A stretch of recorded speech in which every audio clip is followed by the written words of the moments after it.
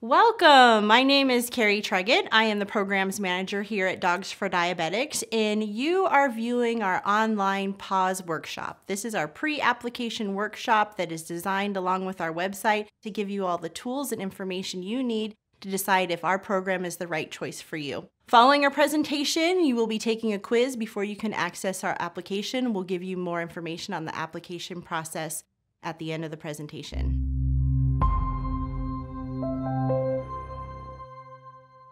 Let's start by discussing how a dog's nose works. Did you know that a dog can process smells individually? Here's what that means. Let's say you're walking past a strip mall and you can smell pizza cooking. Can you tell what's on that pizza? Most people can't, but a dog can smell each ingredient individually. It can smell that it has mushrooms. It can smell that it has onions. It can smell that it has olives. It can also smell all the ingredients that's in the sauce. Is it a red sauce? Is it a white sauce? So the dog can smell everything and pick out all the individual smells. Humans are the same. We have layers of scent. Each one of us has different layers that a dog will smell separately. There's our natural scent that's been given to us by our DNA. There's the scent we put on ourselves, like soaps, lotions, perfumes, our laundry detergent. There is the scent we pick up from other environments that we visit. So for example, if you were to visit our training center and spend some time there, after you left the training center, you could still be emitting the smell of our training center for 3 days that a dog can pick up on. Finally, there is what we eat. So what you're familiar with the phenomenon, what happens when you eat garlic, it comes out through your scent and in the breath, and you're like, oh, for several days at a time. That happens with anything that you eat. It comes out through your breath and your pores for 3 days after you eat it. Last layer of scent is the diabetic low scent, and this scent is universal and the same for each diabetic. At Dogs4Diabetics, we teach our dogs how to pick out that individual scent associated with the chemical change of a rapidly changing blood sugar. Let's talk a little bit about how our dogs work. Our dogs are smelling the chemical change that is being emitted from your breath and your sweat as your blood sugar is changing. This chemical change is emitted from your liver as your body is trying to counteract the dropping blood sugar.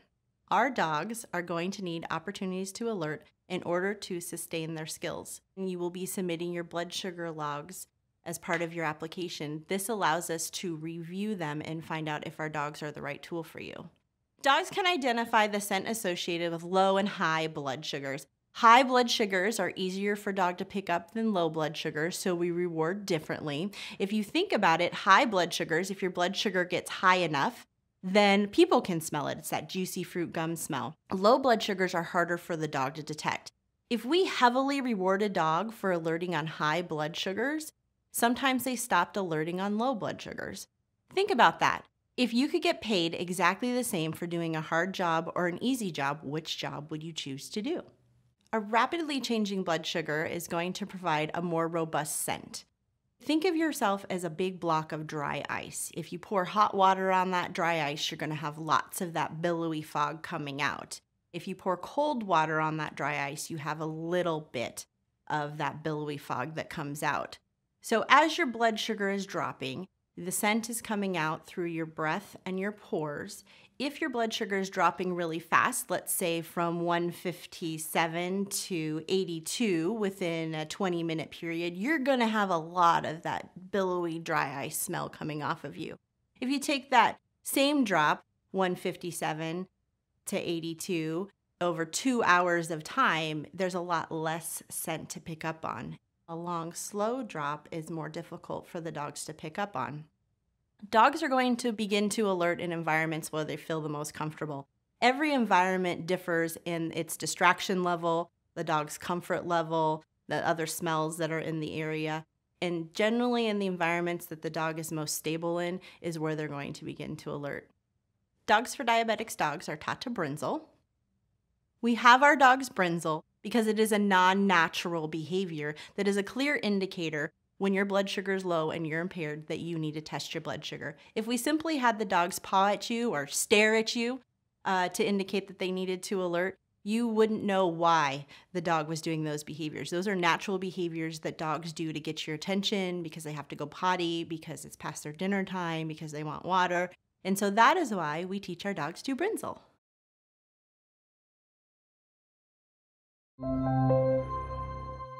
We've explained to you how our dogs work. Now let's talk a little bit about how this impacts our clients. If a client's blood sugar levels do not result in enough fluctuations or lows, the dog will not have enough opportunities to work.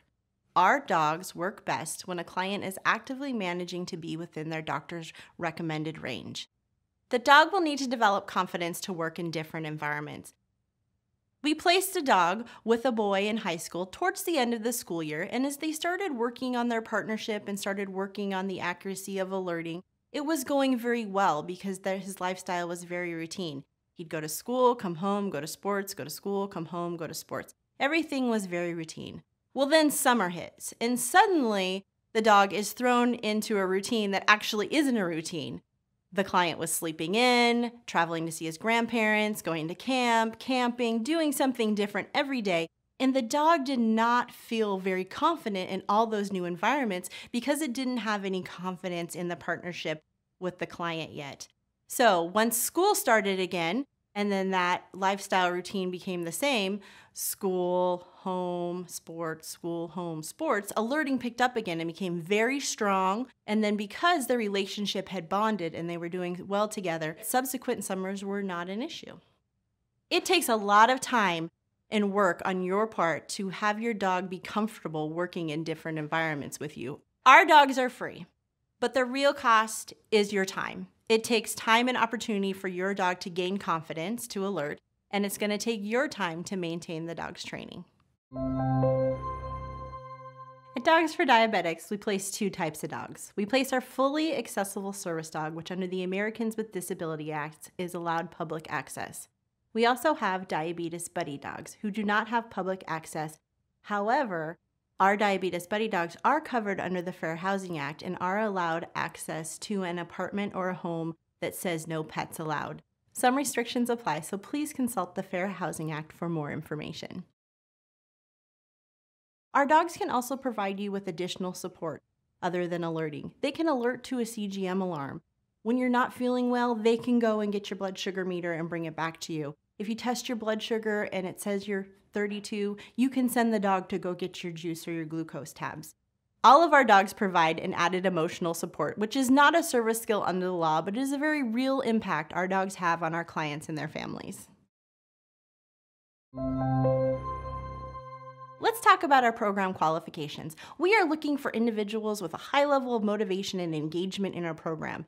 Historically, we have found individuals that are engaged and motivated to do the work and go through our program and stick around in our program even after dog placement. They're going to be the most successful and their dogs are going to work the longest and most efficiently for you. Our service area is Washington, Oregon, and California. Our diabetes buddy dogs don't have public access, so clients will need to have the ability to travel to our facility via car. You have to be a non-smoking household, and all clients must be non-smokers in order to participate in our program. And that is because smoke affects the dog's ability to smell for up to 3 days. We ask that you've been diagnosed with diabetes for at least a year before applying to our program. And then we take a look at your need. And this is where it comes into taking a look at your blood sugars and seeing if there's enough fluctuation for the dogs to work on. We like to think of our dogs as a tool to help you manage your diabetes. There's so many tools out there to help you. But if you know anybody else who is a diabetic, you probably don't use the same tools. Our dogs are a tool to help you manage your diabetes effectively, and they aren't the right tool for everybody. And so when you submit your blood sugar logs, we're looking to see, can our dogs help you within the management that you're currently doing? All applicants must demonstrate the ability to physically handle and manage a dog and demonstrate the ability to learn and apply concepts. Applicants must demonstrate an emotional stability and maturity to be successful in our program.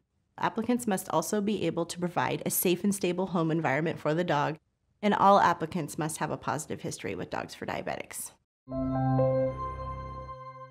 Diabetes buddy dogs are not pets. What does this actually mean? This actually refers to the frame of mind that your dog needs to be in order to maintain work. Your dog will have to live by a specific set of rules in order to maintain that proper mindset. If your dog thinks it's a pet, alerting will stop. Your friends and family are going to have very limited contact with your service dog. I once had a client call me and tell me in the evening her dog is no longer alerting. I asked her, "Where is your dog in the evening when it's not alerting?" And she indicated that the dog was sitting on her husband's lap. Alerting is all about motivation and keeping your dog in the proper mindset. The dog was on the husband's lap and therefore had no motivation to get off a nice comfy lap and go over and do its job. My recommendation to her was to put the dog on the leash and have the dog lay on the floor by her feet. After about a week of doing this, alerting resumed. Let's talk about the source and availability of our dogs. Dogs4Diabetics will not train your pet dog to be a medical service dog. Our dogs are donated to us from Guide Dogs for the Blind and through our partnerships with local rescue organizations. We have a limited supply of dogs. We do not have an agreement with our partner organization guaranteeing us a specific number of dogs each year. Our dog supply ebbs and flows. It takes us about 3.5 to 4 months to train each dog, and our dog flow impacts the availability of dogs for our clients. We look at a dog to be a diabetes buddy dog if it fails to meet the criteria for public access under the Americans with Disabilities Act. Each year, Dogs4Diabetics budgets how many diabetes buddy dogs it can place based on the costs associated with this program. There's no guarantee that we will get a dog donated to us that meets your needs, but if you're going through all the steps of our program, we feel that there is a good chance that we are going to be able to serve you with a dog. Let's talk about how we train our clients. Client class consists of 13 sessions. These sessions take place on the weekends over 2.5 months. Class is essentially a mini college course. There'll be homework assignments, quizzes, final exams, a final outing where we test all your skills. If you are under the age of 18, your parent or guardian will need to participate and pass the final exams. If a minor passes the class and a parent fails, we cannot place a dog with the minor. Training for our diabetes buddy dog clients can take many forms. Training is scheduled when a dog is identified for a client and planned by taking into consideration their needs and Dogs4Diabetics resources. After the client completes training, they'll be put on a dog placement wait list. Clients need to wait for the appropriate match, and some clients need to wait a year or longer for that placement. On your interview day, a more accurate timeline for dog placement will be discussed. At this point, you might be wondering about our application process. Please visit this section of our website for more information. This concludes PAWS. If you would like to apply to our program, please take the following quiz based on this presentation to gain access to the application. After the quiz, if you have additional questions on this process, please visit. Thank you for watching. We hope Dogs4Diabetics is the right fit for you and your family.